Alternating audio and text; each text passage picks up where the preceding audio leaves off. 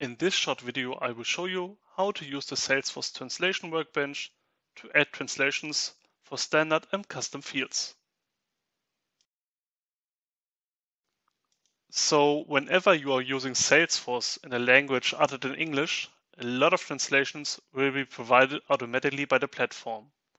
Nevertheless, for any new custom fields you create, or even the default picklist values of some fields, the translations usually need to be added manually. As you can see, I'm currently logged in as a German user. Most of the fields automatically have been translated accordingly, but looking, for example, at this pick list, we still see values that have an English name.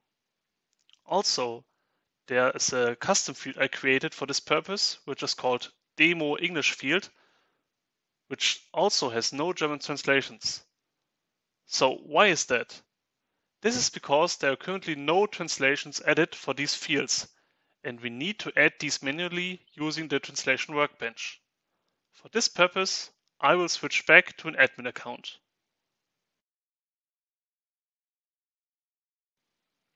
So right now I'm logged in back as an admin, and if we want to add a translation, we will do so by going to the setup and then search for the Translation Workbench. We just can type in translate in the quick find box, wait a bit, then click on it. And the first time you use the Translation Workbench, you will need to enable it. Just click on enable. And then you can activate certain languages for translation as well as add new languages. In our case, we want to make translation for German, so we just click on edit,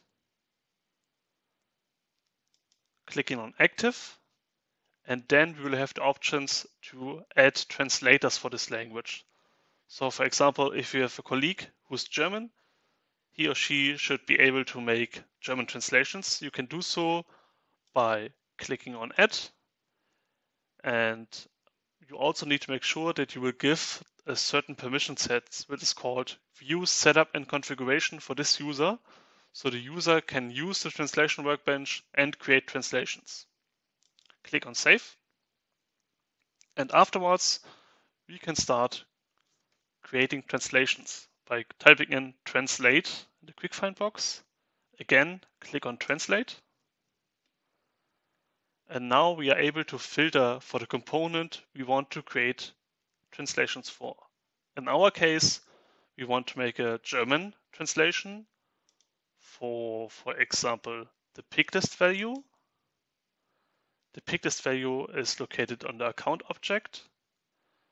And for us, it was the rating picklist values. Click on it. And then by double clicking right next to it, we can create a translations. For example, cold would be kalt in German.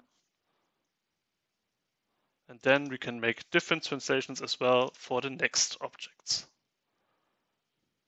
Afterwards, click Save. And now if we want to add a translation for our custom field, we again can filter for it by going for Custom Field.